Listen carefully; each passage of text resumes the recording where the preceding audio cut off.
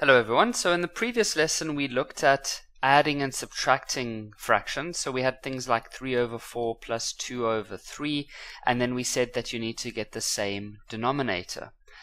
Now in this lesson we are going to be doing multiplication and division. So with these you don't need the same denominator. Please remember that you don't need the same denominator. What you can do, there's multiple ways of doing this. You can cross cancel, so that's the method I would highly advise because it just makes the numbers a lot smaller. So let these arrows remind you that the 3 and the 6 can be simplified, and then the 4 and the 7 can be simplified. So let's start with 3 and 6. What number can fit into 3 and 6? The number 3. 3 goes into itself once, and 3 goes into 6 twice. There is no number that can go into 7 and 4, and so we can't do anything with that. And so at the moment we have 1 over 4 multiplied by 7 over 2, Now that we have simplified as much as we can, we now multiply the top and the bottom. So the top times the top is 7, and the bottom times the bottom is 8. Let's say you didn't cross cancel. Then you would have 3 over 4 times 7 over 6, and if you went and multiplied the top times the top, you would get 21, and the bottom times the bottom, you would get 24. But then you should always try simplify your answer. Now what number can fit into 21 and 24? The number 3. It can fit into 21 7 times, and it can fit into 21 8 times, and so we still end up with 7 over 8. The only reason it's really nice to cross cancel in the beginning is we end up using smaller numbers. Notice we had to use 21s and 24s here, whereas in this example we only used small numbers like 7s, 2s, 4s, and 6s. Here's another one. So remember the arrows of multiplication. Pretend that they're trying to remind you that you can cross cancel. So for the 3 and the 15, well, what number can go into both? 3. 3 goes into itself once, and 3 goes into 15 5 times. What number can go into 4 and 10? The number 2. It goes into 4 twice, and it goes into 5 times. Now, before we even go to, well, let's first write down what we have. You can also cancel vertically. So what number can go into 5 and 5? Well, the number 5 goes in once and once. Now we can go across. So 1 times 1 is 1, and 2 times 1 is 2. And there we are, done.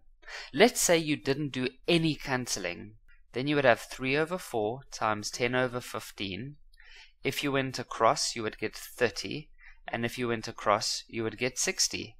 Now, the number 30 can go into itself once, and the number 30 can go into itself, can go into 60 twice.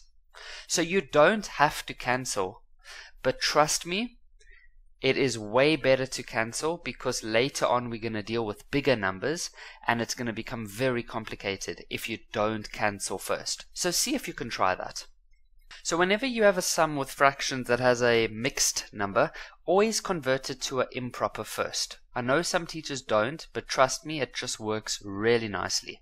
So what we'll do is we'll say 2 times 20, which is 40, plus the 9, so that's 49 over 20, multiplied by 3 times 7, which is 21, plus the 4 is 25 over 7. Now, always let these arrows remind you that you can cross cancel first.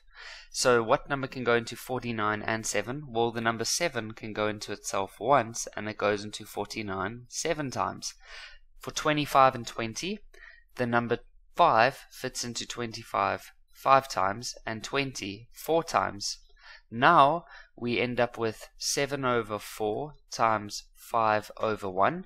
You should now cancel vertically if possible. In this one you can't, and so we can go across. 7 times 5 is 35, 4 times 1 is 4, and there's your answer. And then you would just want to write that as a mixed number, and so 4 can fit into 35 8 times, because 4 times 8 is 32, and then there's 3 left over, so the answer is 8 3/4. Dividing. Now guys, there's a little trick. When you are dividing two fractions, then what you do is you keep the first one the same, and you turn the sign into a multiply, and then you turn this one upside down. So it's 8 over 7. Let me show you another example. 3 over 4 divide by 9 over 16. You keep it as 3 over 4, and then you say times 16 over 9. That is very important. You will use that until the end of grade 12. And so now you can carry on as per normal. So 7 goes into itself once and once, 4 goes into itself once, and 8 it goes in twice, or 2 times. Then you'd multiply the top times the top, which is, well, let me first write out what we have. 1 over 1 plus 2 over 1, and so that's going to be, well, that's a times, Kevin. So that's going to be 2 over 1, and that is just 2. Here we are multiplying and dividing.